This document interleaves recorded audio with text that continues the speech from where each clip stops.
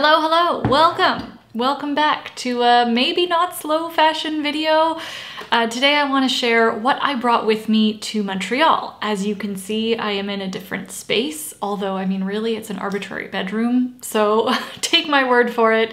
I'm in Montreal. My husband and I decided to temporarily move here until mid-December.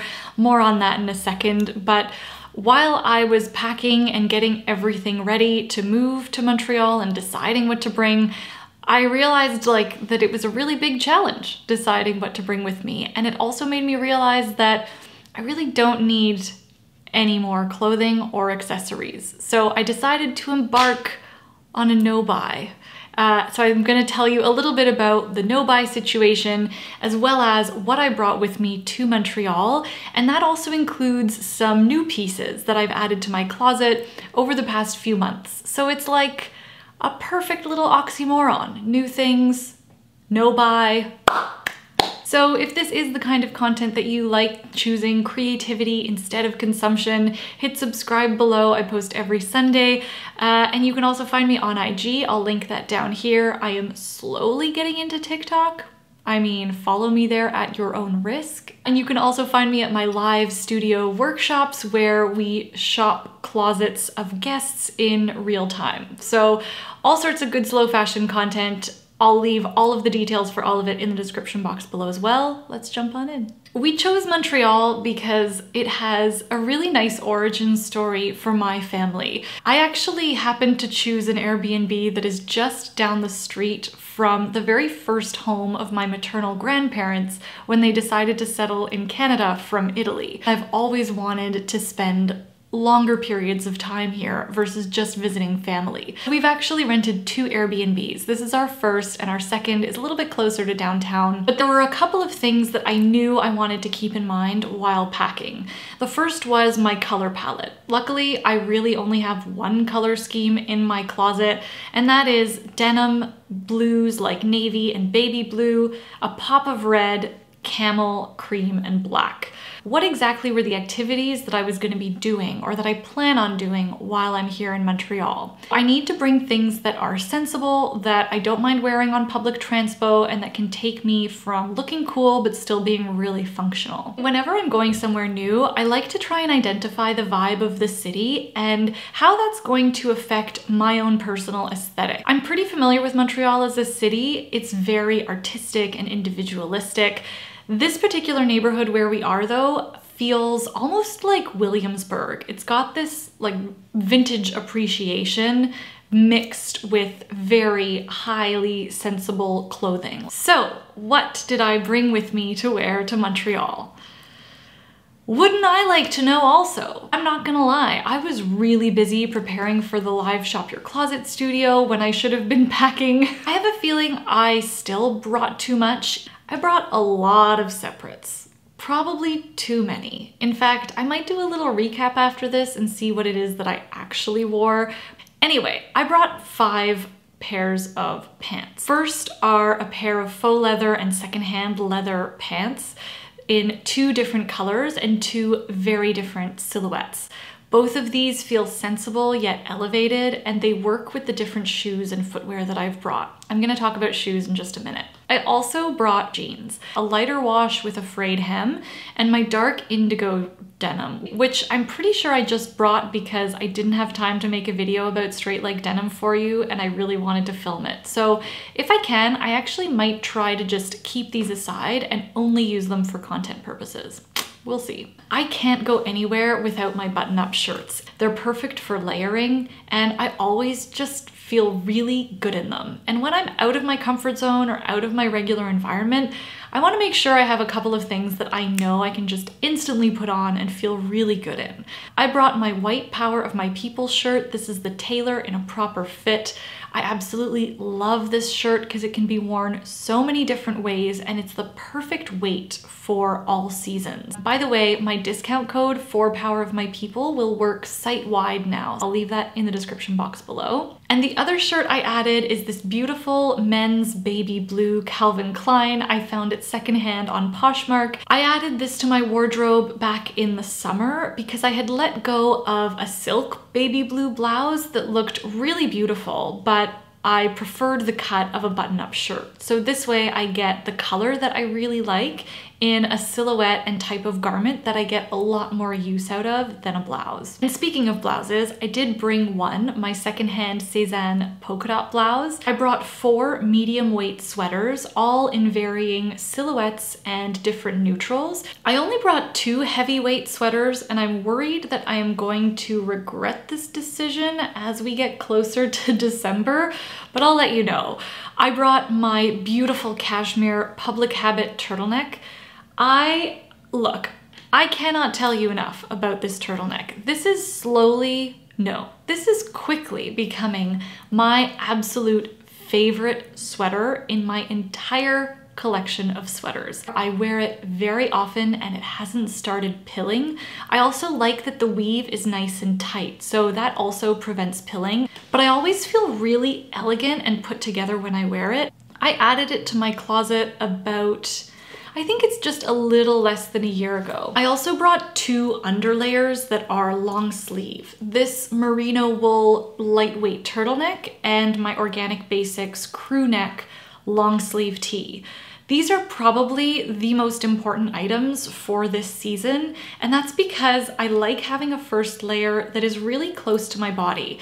We all tend to think that when we're getting dressed for colder weather that you need these giant oversized knits, but really having that first layer that is in a natural fabric so your body can breathe and keep in the heat at the same time, that's what keeps you warm, my friends. And I also brought my Organic Basics camisole because that works for wearing underneath the lighter layers. Because we're in this odd transition season, I also brought 1 t-shirt, my Organic Basics men's t-shirt. I love this piece, even though it feels perhaps a little bit too warm weather for the climate I'm going into. I think it's a great layering piece, and it's just made of such a beautiful and soft fabric. It's a great emotional comfort for me as well. In terms of third layers, I brought my secondhand camel blazer, which is a really beautiful, longer boyfriend cut, so it's really streamlined and elegant. And then I brought my wool moto jacket to give me a more edgy vibe. It can double as a blazer or outerwear on warmer days. I'm bringing 1 dress and 1 skirt. The skirt I chose is the vintage wool skirt. I recently had it hemmed from being a midi skirt length to a mini. The dress is new to me, but I found it secondhand over the summer season. Over the summer, I realized that almost all of my clothes have a really fitted or form-fitting waist and silhouette. And like sometimes, you know, I just need to not have that. I need a nice flowy silhouette that feels like nothing is touching me. I'm sure some of you, if not all of you, can relate. This piece is very much out of my comfort zone, but I kept it feeling very much me by looking at a color scheme that I'm really comfortable with, so black and white, a pattern that doesn't easily date. This is so abstract, like you can't tell if it's animal print or geometric or what. And finally, even though it's a big billowy silhouette that I'm not used to, it is a shorter hemline. And I love to show off my legs.